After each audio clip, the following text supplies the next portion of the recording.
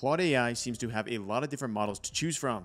In today's video, let's find out which one we would choose for what. Because as you just saw, it seems like Claude just wants to do every type of model there is. You got Sonnet, Haiku, Opus.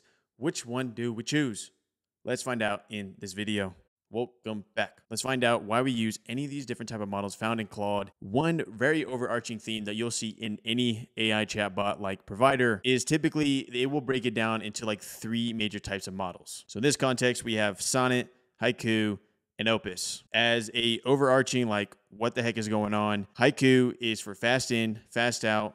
Think of it like a search engine. Sonnet is going to be your go-to for day-to-day tasks, and Claude 3 Opus is going to be for higher level workflows for very much in-depth questions with in-depth responses. Now let me go over some example prompts we would use for these different type of models and how to leverage this best. Starting off here with Claude Haiku. And no, I'm not going to read you a Haiku right now. You're going to want to leverage the Haiku model for very simple questions like, how do I make really good barbecue? So simply just asking it, how do I make really good barbecue ribs? Hit enter here.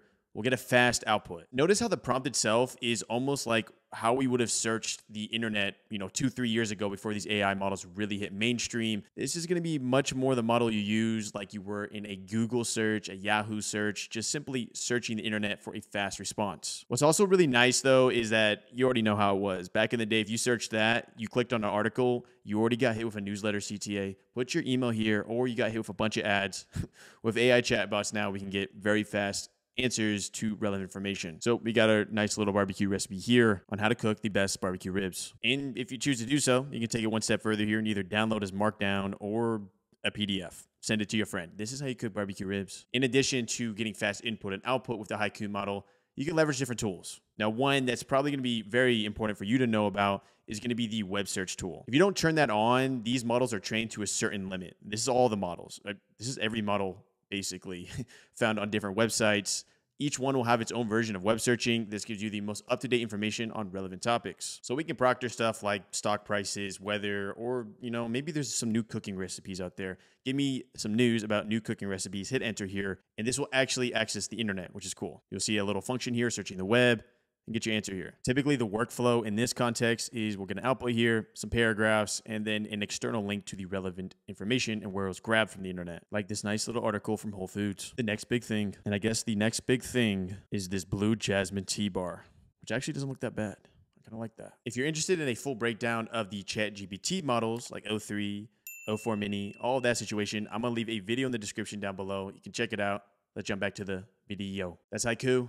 On to Sonnet. Sonnet, in most cases, is going to be your go-to in your daily workflow. No matter your profession, no matter the context, you're typically going to opt for Sonnet. Or obviously, if you're just like, give me the best boba place in SF, then you'll use Haiku, but that's a whole different situation. Sonnet is going to be for major workflows. One example of this is obviously coding. There is a lot of debate in the industry of what is the best AI model for coding, but one that seems to always come up into conversation is the Claude 3.7 Sonnet. So we're going to orientate ourselves to use this model for more labor-intensive workflows. So for example, build out an entire React landing page for a barbecue rib company I want to make. I want to call it Texas-style ribs.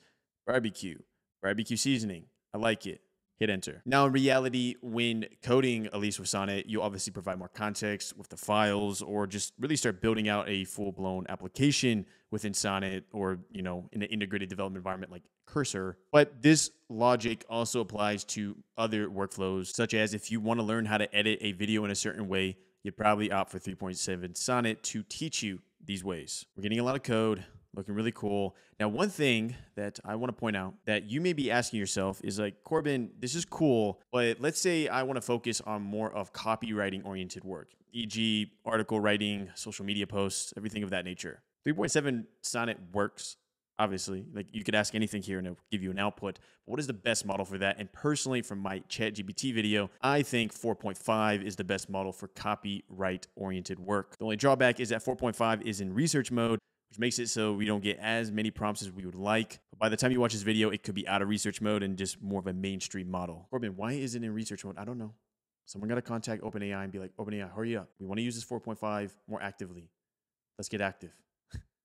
On to the last model here of Opus. As of now, Opus is the highest level model provided by Claude. And just take a real quick sidetrack there. You may see different models here by the time you watch this video, but remember, they push these models out like families where you're going to have your lower tier model, e.g. Haiku in this context, and your higher tier model like Opus. And when I use the terminology higher tier and lower tier, it's not like buying a car where it's like this is a lower tier car or something like that. It's more in the sense of the intelligence and the quality of outputs on certain types of questions. So to be more clear, essentially, Opus, you're going to use this model when you want to dive deep in certain questions you really wonder about and get the best answers for. Now, personally, I would opt for something like ChatGPT or Gemini Deep Research to really get a ton of resources on a topic.